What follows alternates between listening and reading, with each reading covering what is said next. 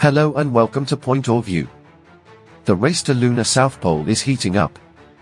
After India's successful landing on lunar South Pole, China has upped the ante by declaring it plans to launch the Chang'e-6 lunar probe to collect samples in the South Pole-Aitken basin on the far side of the moon in 2024, the China National Space Administration said on September 29.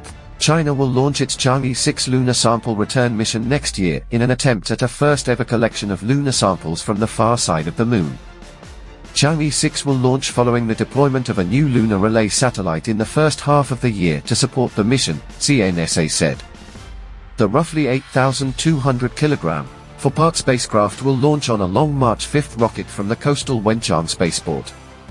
It will set out on a near 2-month odyssey to deliver scientifically valuable lunar samples to Earth.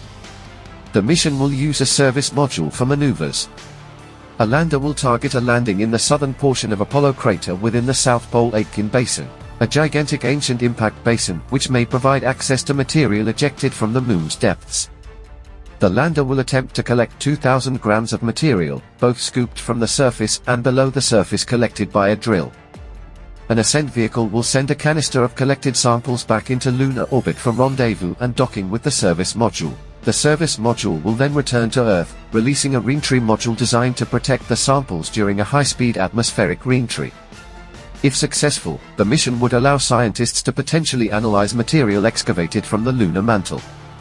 This could offer insights into both the composition of this otherwise inaccessible part of the moon, and even evolution of the moon and how it differentiated into layers. The mission could also unlock whole new understandings of lunar composition, volcanism, volatiles, and the history of the solar system.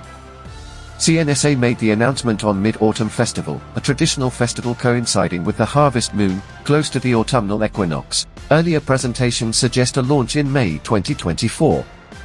However, CNSA did not confirm this in the new statement.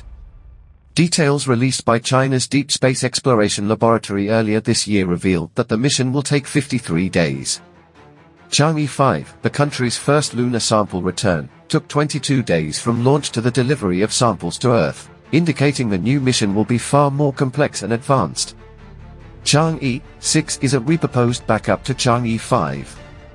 That mission launched in 2020 and collected 1,731 grams of material from Oceanus Procellarum on the moon's near side. Part of the greater complexity comes from the requirement for the Qiuqiao-2, also known as Magpie Bridge 2 relay satellite. The satellite will act as a communications relay between teams on the ground and lunar far side.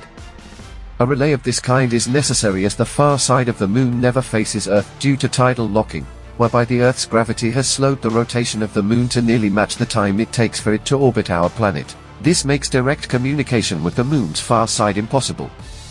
The first Qiuqiao satellite supported the 2019 Chang'e-4 mission.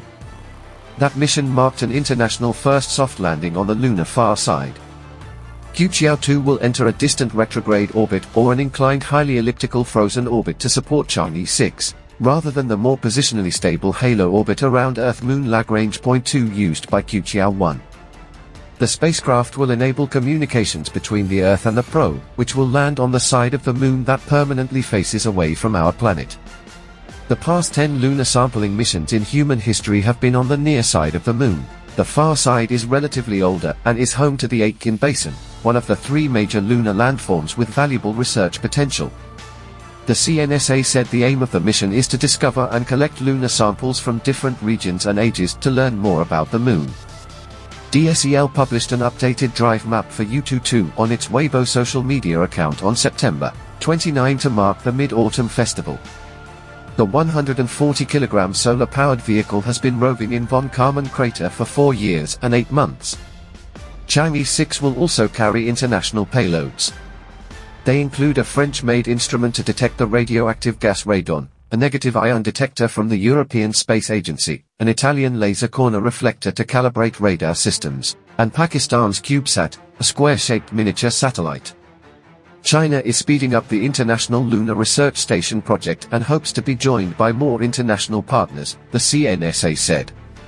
As for moon rocks, the Chang'e-6 will seek to retrieve 1 kilogram to 2 kilograms of samples. Samples collected by Chang'e-6 will initially be available to Chinese scientists and institutions before being offered to research partners internationally. CNSA made the Chang'e-6 material open to international scientists last month, nearly 3 years after the return of the spacecraft. The service module for Chang'e-6 was, after releasing its re-entry capsule, sent on extended missions. It first visited Sun-Earth L1 before testing out a distant retrograde orbit. NASA's OSIRIS-REx spacecraft similarly used a trajectory change after releasing its asteroid samples to set course for asteroid Apophis. The Chang'e-6 service module could also be sent out for bonus adventures. The Chang'e-5 and 6 missions can also be seen as miniature test missions for getting astronauts onto the Moon and safely back to Earth. China has recently stated it intends to put a pair of astronauts on the Moon before 2030. Chang'e-6 is also nominally part of the China-led International Lunar Research Station, or ILRS program. Following the Chang'e-6 mission, the Chang'e-7 robotic probe will land in the Moon's South Pole region. Its tasks will include looking for traces of ice, investigating the lunar environment and weather in the region, and surveying landforms. The Chang'e-8, the finale of the Chang'e missions, is expected to prospect for resources near the lunar South Pole and establish a research station. Let's see how China's upcoming mission inform our understanding of the Moon's environment and if it can host permanent human presence on Earth's only natural satellite. That's a wrap. Thanks for watching, and I will see you in the next video.